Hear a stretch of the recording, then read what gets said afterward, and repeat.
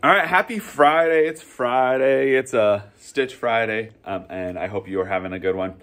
Here are your announcements. As always, make sure you always have a book with you.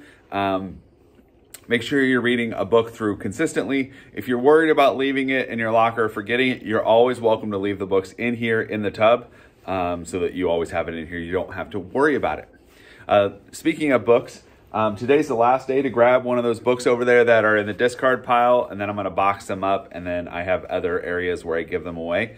So if you want any of the books, grab them today. Otherwise, I'm going to box them up.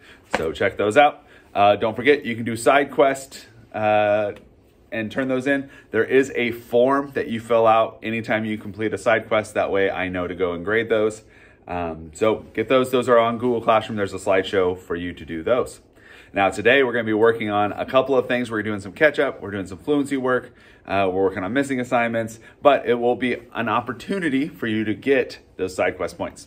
All right, last day for the word of the week. It is the word of the week. The word of the week is grueling. So remember, grueling is exhausting or tiring, something that it's not just a little tiring, it's like the most exhausting thing ever. Okay, so that is grueling.